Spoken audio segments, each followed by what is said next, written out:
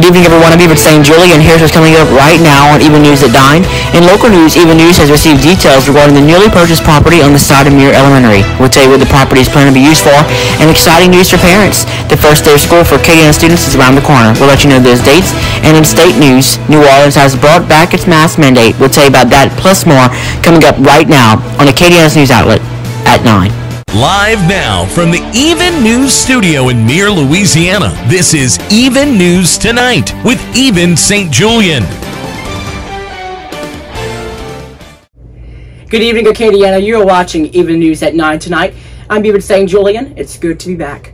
Our top story tonight, a board member at the Katy Parish School Board spoke with Even News about what the newly purchased property on the side of Muir Elementary on Muir Highway will be used for. Even St. Julien reports. Many parents of students at Muir Elementary School in Muir who drop off their children using the school's pickup line have been speculating for months on what the new property on the side of the school will be used for. The Katy Parish School Board purchased a piece of property on Muir Highway, which is right on the side of the school's office, and many are wondering if this property would be used to create a better way to run the school's car line. I spoke with a school board member, and the member verified what the property will be used for. It is, in fact, going to be used as a new parking lot for the school's faculty and staff. But it will also be a way to incorporate a new car line. The member said it would be a basic horseshoe-style line on the property in which parents would still pick up and drop off their children at the gymnasium. The member stated that the main goal of this new line is to get as many cars off the road as possible to eliminate any future problems. For Even News Investigates, I'm Even St. Julien. The board member also stated that the school board is working with an engineering firm to execute the plan. A two-vehicle accident on Muir Highway near Heritage Road in Katy Parish killed 2 people Saturday night. 44-year-old Don Bauer Bernard of Carencro and 53-year-old James Bellard of Church Point died in the crash. State troopers say the investigation revealed Bernard was traveling east on LA 1097 in a 2017 Honda Accord. As Bernard approached the intersection with LA 95, she failed to yield at a stop sign. The Honda entered the intersection and was struck by a northbound 2006 Ford F-350 driven by Bellard. After the collision, both vehicles came to rest off the roadway. Bellard was unrestrained at the time of the crash, suffered fatal injuries, and was pronounced dead at the scene. Bernard was transported to a hospital where she later died. In national news, the well-liked fast food franchise Popeyes Louisiana Kitchen has added chicken nuggets to its menu, and fried chicken fans are loving it. The franchise said that the nuggets will be bite-sized pieces of its already popular chicken sandwich. Popeyes announced the new release on social media, saying the nuggets will be at Popeyes restaurants, all Popeyes restaurants that is, in the U.S., Canada, and Puerto Rico by July 27th. The bite-sized chickens are pieces of white meat chicken, which are seasoned just like the sandwich, marinated for at least 20 hours, hand-battered, and breaded in buttermilk, and then slowly fried into a crispy, juicy bite. The nonprofit organization group formed following the capsizing of the Seacor Power lift boat has officially ended their search efforts to find the missing crew members. On Sunday, Gulf Coast Humanitarian Efforts announced the end of their involvement in the search for the missing crew members of the Seacor Power after months of work.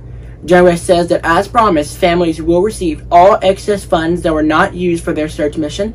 He says they will be paid in installments as money from fundraising efforts are still coming in. Doosan police officers were parked at Miss Mamie's Casino and observed a black motorcycle traveling north on Austria with no license plate. Officers got behind the motorcycle on the overpass and confirmed no license plate. Officers activated emergency lights, when the motorcycle passed a semi-tractor trailer on the shoulder to get away from the officers. The motorcycle turned right onto Soldier Road and then left onto Richmond, heading north. Traffic was minimal to none. Speeds were very low. Pursuit came to an end on Crater Road due to motorcycle mechanical issues. A juvenile suspect was taken into custody without incident. During the pursuit, aggravated flight was confirmed as the driver threw marijuana off his person into the ditch, which was located by Officer Ethan Smith. The motorcycle was reported stolen by Lafayette Parish Sheriff's Office. The suspect was later transported to the office and was interviewed once his guardian got there, and then later released. No contact was made with the owner of the vehicle. On July 17, 2021, at 11:53, the Rayne Police Department responded to multiple shots at King City Grocery Store, located in the 200 block of West Jeff Davis Avenue. Officers located Jonathan Dixon, 22 years old, of Rayne, deceased from an apparent gunshot.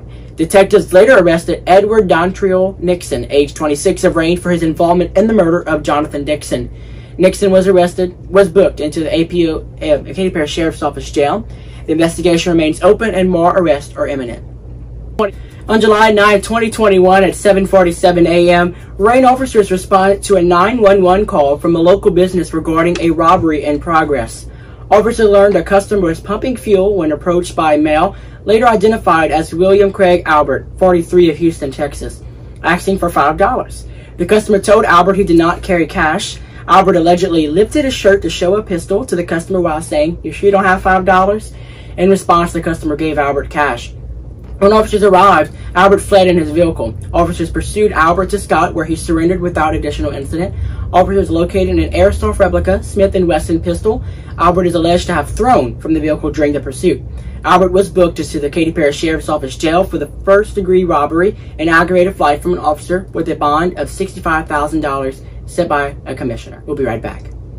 Welcome back. The city of New Orleans announced an indoor mask advisory to, quote, slow the alarming spread of COVID-19, end quote. They also stated that everyone, regardless of their vaccination status, should wear a mask when around others who aren't in their particular household setting. And staying in the COVID-19 section, Ashna Lafayette General has changed their visitor store policy.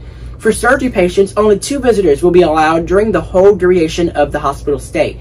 For inpatient units, only 2 visitors per patient allowed between 7 a.m. and 9 p.m., and only 1 person will be allowed to stay overnight.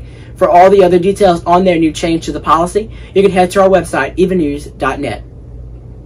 Detectives with the Katy Parish Sheriff's Office are attempting to identify a suspect involved in passing a counterfeit cash-out voucher, which occurred at the Black & Gold Casino in Duson on June 16, 2021. If you look at your screen right now, you can see the suspect. If you have any information on this contact the Katy Parish detectives at 788-8725. We'll be right back. Welcome back to Even News, and back to school in Acadiana is around the corner for many Acadiana parishes. Those dates are Acadia, August 17th, Evangeline, August 11th, Iberia, August 11th, Jeff Davis, August 13th, Lafayette, August 12th, St. Landry, August 18th, St. Martin, August 16th, St. Mary, August 6th, and Vermilion, August 11th. All of us here at Even News wish everyone a great back-to-school transition, and I want to spend out a special good luck to all my MES class of 2021 peeps, including me, who will be starting high school this year, as well as many other school students. It's very nerve-wracking, but I know we'll be just fine. Me and my squad, which is like my close friends, Riley, Michaela, Anajay, Mark, Keegan, Drake, Grant, and Madeline, we meet up often, so I'm happy we're staying in touch, because, I mean, we've been together at Mir for so long, so it's not going to be easy for us just to break apart like that.